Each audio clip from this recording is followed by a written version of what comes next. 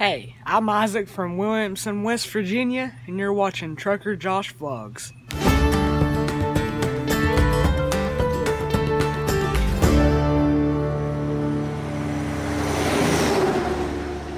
Good morning, another new day is here. Wearing my Chevy hat. It's gonna be a good Chevy kind of day. I don't know what that means, but it's gonna be a good day. We're here at the rest area in Manitoba. And a couple other friends over there. Look at them, look at them. Rest area over there. One of our very few actual rest areas where trucks can park. We're gonna be headed through Regina, just like we did last week, and continuing on towards Calgary, Alberta, which is sort of north of Idaho, western Montana, up there in the west. Get there tonight, unload tomorrow morning, and then await further orders. It's been getting really chilly at night, kind of freaky. Sort of makes me feel like winter's on the way. And if you look at the trees over there, in the distance, and over there, I don't know if you can see them or not, you'll see them throughout the day. They're changing colors. Diesel, it's fall time. He's still got a pretty bad lump on the side of his face there, and it's going down into his throat. That's the saliva backing up. If you didn't watch the last couple of days' vlogs, Diesel has a blocked salivary gland. So the saliva, I don't even know if I said that right, salivary. The saliva anyways, is blocked on this side of his face from getting in there. Apparently it's kind of common in dogs, and it causes this. It swells up and then it blocks and it backs up into his throat like that. The vet isn't concerned at all. He said it's no problem at all. He's got some antibiotics that he's on now and it's supposed to clear up within the next 10 days. But if it doesn't, he may have to go in to get it manually opened up, you know, with surgery. But it's not life-threatening. It just looks really awful. Poor guy. And to make it worse, when I'm filming this today, it's his birthday. His 5th birthday. Diesel, how come you got stuff on your eyes here? I haven't cleaned out your eyes yet. Happy birthday, buddy. Happy birthday. I wish you didn't have to deal with that on your birthday. I'm sorry. Oh, man. Looks awful, doesn't it? But the vet said not to worry. But I'm worried. It's time to organize the Cubby. What is this doing in here? Oh yeah, this fell off a trailer I was on once. Okay, yeah, we need to clean this place out. We should play a game called What's in Your Cubby? I've seen some drivers beside me in truck stops open up their Cubbies here, and they get falls out. They got all kinds of stuff in here. I try to keep just the basics of what I need in here. So being a van driver, it would be different than a flatbed driver. But what do you have in your Cubby? First off here, I've got bolt cutters to cut the seals on the trailers that I have. Hammer. You always need to have a good hammer with you. Oh, what you want that to stay in there and not fall out. Okay, keep that all nice and organized. You got triangles, of course. That's if you break down. That's what you put behind your truck to steer traffic around you. Mostly in my Cubby, as you can see here, are straps. I've got my inverter underneath here nicely protected so that nothing falls on it or anything. As I'm reorganizing everything here, the most important part, some Dello oil. When I was running owner-operator, this was the oil that I used in my truck. It's got uncommon toughness, just like they say. It's really good for cold starts in the wintertime up here in Canada. And you know, like they say, it helps you to go further. It's the long distance oil for the long distance driver. It's always been my favorite oil. I would recommend it to you too. I've partnered with them for a few of my videos. They're a great company, good people running a show there, and they make amazing products. And I'm not just saying that, they make really good oil. I notice it especially because in the cold winter, when you do a cold start here in Canada, you really notice when you got good oil in there and when you got bad oil in there. Other than that, empty washer fluid jug. I thought that I had more than this in here. Where's all my, oh, I put the washer fluid in the other side. Okay, well, we need to throw this out. So what I've got in there is I've got the anti-gel for my fuel at the back. I've got oil, I've got antifreeze. And on my other side, my second Cubby, this is where I've got all my washer fluid, my broom, the broom stick. You always have to have a broom, especially when you have a van trailer. A toy for Diesel, for some reason. Okay. Bunk heater. The way this works is it sucks the air from here, takes it in here, heats it up, blows it through there into the cab so that I can have the truck off in the cold weather and it still stays warm in there, right? So that's what's in my Cubbies. Now I want to know what's in your Cubby. Just arrived here in Regina, but instead of going up north towards Saskatoon like we did last week, we're gonna go straight through on Trans-Canada towards Alberta. So this is a little, not quite halfway from Winnipeg to Calgary. I would say Moose Jaw is a little bit more in the middle between Winnipeg and Calgary. Still expecting on being in Calgary in about 8 hours, plus breaks, 8-9 hours.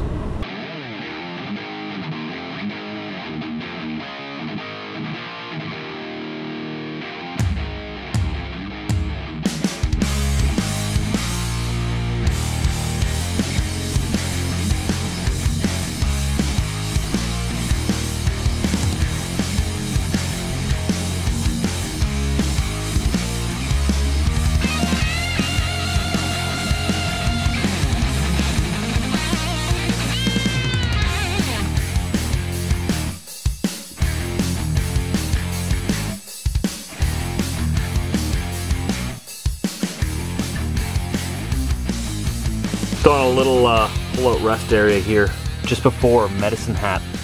No, pardon me, we're Swift Current, I believe. We're still in Saskatchewan, but this little town sort of intrigues me. Like, look at this. Isn't that cool? It's like an old, almost abandoned town, but people still live here, I think. It's like an old Western style town here. That's so cool. Some people still live here. I mean, there's a house right there. There's all kinds of stuff. Like, there's, the town goes all the way out there, and I don't know how many people still live here or not, but doesn't look like too many. It's right between the Trans-Canada. It's strange, because you got the eastbound side on that side of town, just going past over there, and you got the westbound side on this side of town going over here. So this is like right between the highways, right? Oh, it's pretty neat. Wonder how his jaw is doing, or his poor guy. Sick on his birthday. On his birthday. Having a good birthday, man? That's his good side. The other side is still pretty swollen. Those antibiotics doing something for you yet? Apparently they take about 48 hours to take effect, so I'm keeping an eye on it. Good boy. 5 years old today. According to pedigree.com, that's the equivalent of 40 years in him. 40 human years. He's considered an adult dog. Next year, after he's 6 years old, he'll be considered a senior dog. You're getting old, man. Getting old. Aren't we all? Just stopped in here at the Petrol Pass. Medicine Hat. Oh, apparently I can't get out this way. Okay, where's the exit? I had two options and I chose the wrong one. 50-50. Alright, let's go this way. And we're in Redcliffe, Alberta. I was gonna say Medicine Hat, but it's two different towns. But they sort of blend into each other. Redcliffe is a little ways away, but I don't know if I'd consider them two separate cities myself, but legally and technically, you know what I'm talking about. Anyways, we stopped here just to clean the windshield off. It was so full of bugs. I can guarantee you it's going to be full of bugs in 20 minutes again. But I couldn't even get any good footage out the window for you guys. So we got about 3 hours to the city of Calgary. Calgary's a big city. It's my favorite Canadian city. Edmonton is the capital of Alberta. Well, you're not gonna come in here and cut me off, are you, buddy? Buddy. Oh, man.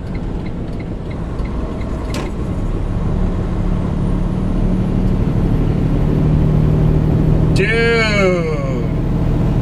Wasn't that bad, but still. Anyways,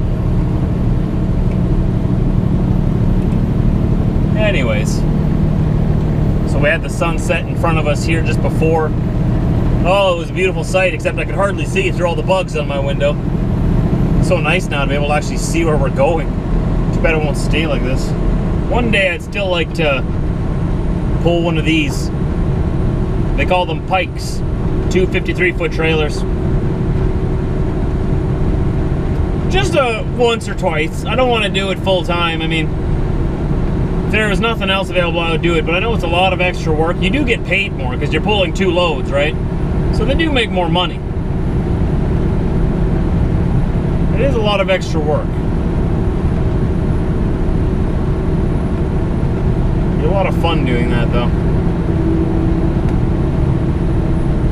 You always got to be careful about where you pull into, like extra careful. Like, you can't just back out of places. You can't back up much at all with those units. And he blinded me right when I looked at him again. He wanted to let me know that it was safe for me to come back into the lane, that I had room. So he engages his high beams right in my face. So friendly, so kind, so helpful. Now I can't see. Thank you. Navigate your thumb over to the small button located on the left side of your steering wheel, conveniently placed so you don't even have to move your hand, and press it, and magically your lights turn off just like that. Does the same job, you know, without blinding me. That's how you signal people it's safe to come over. Not with your high beams. Just throwing that out there again. Until everybody gets it, I'm gonna keep talking about that. So I hate it. It's a big thing in Canada. It's not very big in the States. It almost never happens in the States. In Canada, almost, especially in the East, when you go to Ontario East, every single truck that you pass blinds you with their high beams. It's safe to come in, eh? I know you can't see now, but it's safe to come in. Turn the lights off and then on. It signals me just the same without hurting my eyes. Get it? Got it? Good. Now stop it.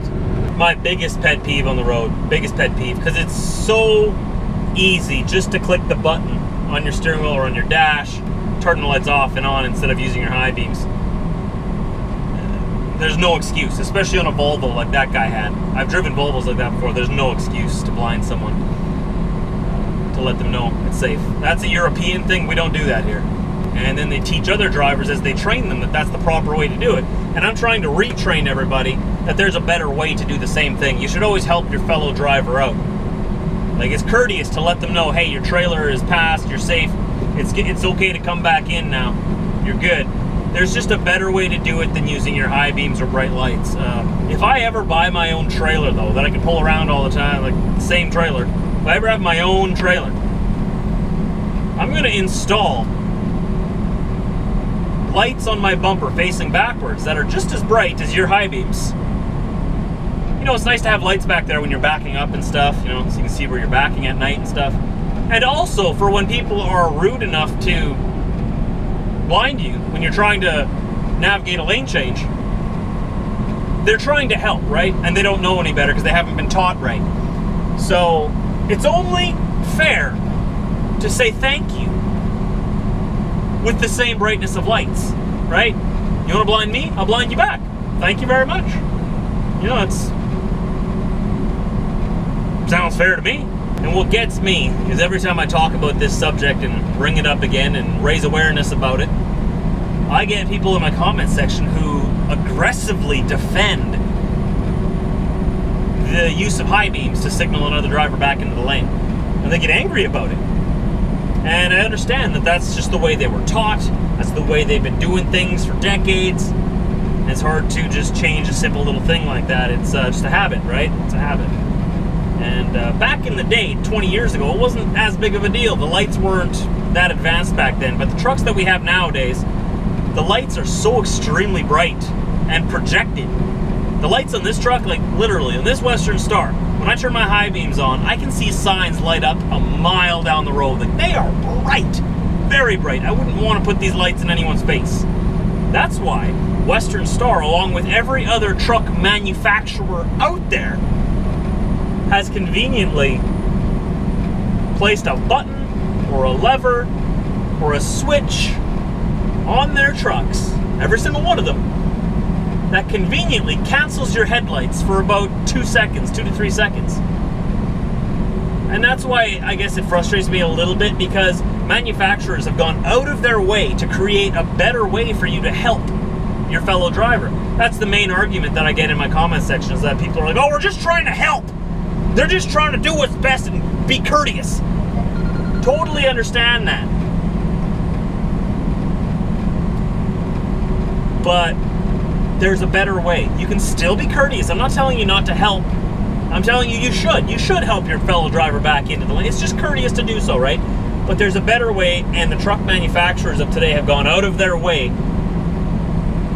to make these options available for that very reason. That's the only reason that option is here, to cancel your headlights. So, hopefully I get my point across and don't get too many angry comments trying to defend using your high beams, because in my mind there's no defense to be made. There's no argument to be made. You shouldn't be using your high beams to signal other drivers back over, especially when you're driving a late model truck with a fancy little option to cancel the lights instead. That's all I'm going to say about it. That's my rant for today. Every few months I bring it up because it's a topic worth talking about, especially for us Canadians up here. Because in the States, it's not really that big a problem. It's not really that big a problem in the States. Never really happens to me. It's not a thing that they do. It's a thing that us Canadians do. We're friendly. We like to help each other out and say, hey, buddy there, come on back in the lane, eh? You're clear, eh? Come on back in here. And that's good. I like that. I like drivers helping me out. You know, in my mind, I don't need it. Like, I got myself out of the lane. I can get myself back into the lane. I don't need your help. But if you do want to help, remember, it's always welcome. It's good to help your drivers out. But there's a better way. Flying J in southeast Calgary. See if I can find a parking spot. I kind of have my doubts because everything is just packed. Oh man, if I don't find a spot, where am I gonna park? They got all this reserved parking here now. It's kind of nice if you want to pay, you can find a spot. And then you get people like this guy in front of me here off to the right, who's blocking in all these trucks to the left. They won't be able to get out. Turn left on 116th Avenue Southeast, then turn left. Calm down, I'm gonna... See, I'd love to... Oh, you got bobtails in there, taking up whole spots. That's nice. We made it here. We found a parking spot. We're good to go. Now I need to get straight to bed, because I got stuff to do first thing in the morning. I gotta be at the receiver at 6 a.m. Legally, I have to stay right here for 8 hours. Here in Canada, we only have to stop for 8 consecutive hours, and then we can account for the last 2 hours to make it a full 10, somewhere throughout my 16-hour day, in no less than half-hour increments. I know I'm speaking Chinese to some people right now. They're just like, meow. So I know some of you don't like it when I rant, but it just feels good to get it out sometimes, and that's what the vlog is all about, right? It's about sharing my thoughts, my experiences with you guys, with the internet, and just sort of documenting what's going through my head. And did you have a good birthday today? We saw so many cows, man. What a perfect day to go to Alberta. So many cows, and we yelled at them, and they looked at us. We even honked at them, and we barked at them. We both barked at them. I barked at them too. Oh yeah. And your mouth is still... I know you don't like that. Nah. Well, you have 9 more days of antibiotics, and if it doesn't go down in swelling in that amount of time, we'll take you back to the doctor, okay? We'll get you fixed up, don't you worry. We'll get you fixed up. And keep a close eye on that. You're a good boy. You're so tired. You did a good job today. You were barking all day. Usually I would stop him from barking at all the cows and everything, getting so excited. But it's his birthday, so I just barked with him. Oh, it was fun. My voice is actually a little coarse. So I'll see you tomorrow. We're gonna be delivering here in Calgary in the morning, like I said, and then I don't know.